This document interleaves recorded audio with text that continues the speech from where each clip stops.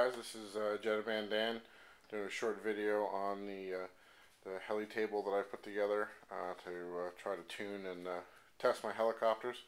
Very simply, it's a Lazy Susan that I had laying around that I'm not using.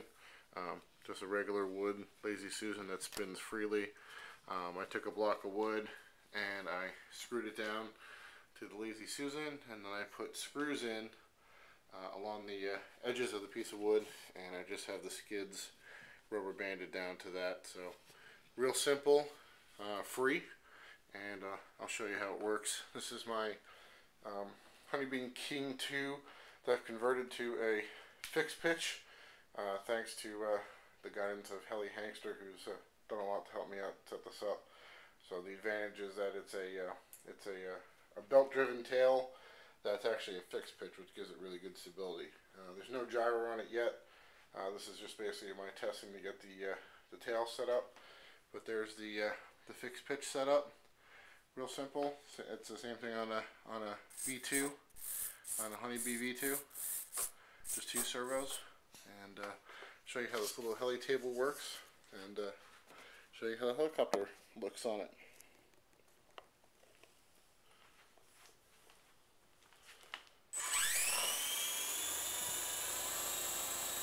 A little bit of vibration, but then you can see when you do rudder, it spins one way or the other,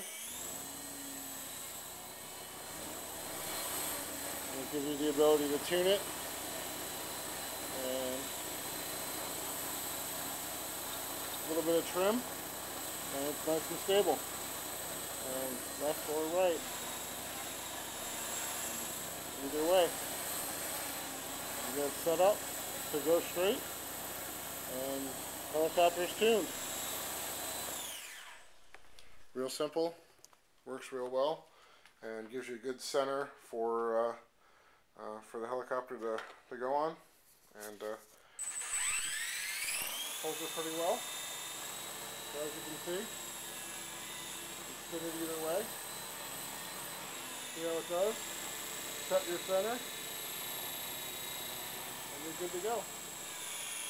Simple and effective and free. So if you got one of these laying around, or you want to go to Target and pick one up for 20 bucks, it's a pretty easy way to set up a table.